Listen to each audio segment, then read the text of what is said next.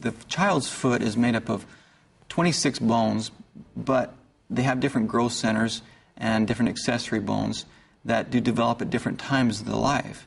And they're very flexible and adaptable.